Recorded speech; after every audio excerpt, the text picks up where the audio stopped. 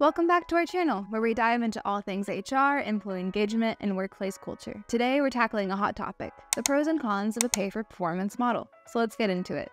Picture this. You're an HR superstar looking for the perfect compensation model to motivate your employees. Well, a pay-for-P model might just be what you need.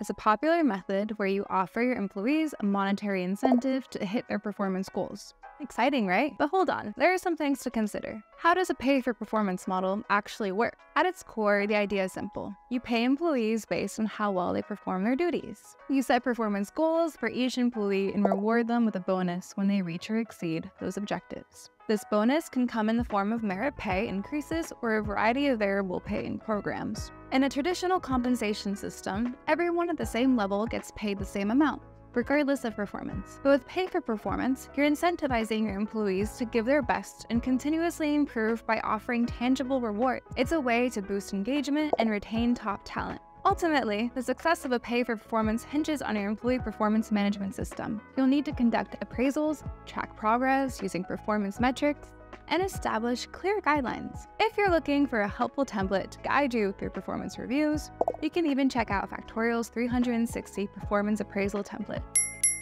What are the pros and cons of a pay-for-performance model? Let's break it down. Pros: P4P boosts motivation, morale, increases productivity, and helps foster a high-performance culture. It also clarifies goal setting, strengthens a bond between employees and employers, and it can attract and retain top talent. It can even lower costs and keep your business profitable.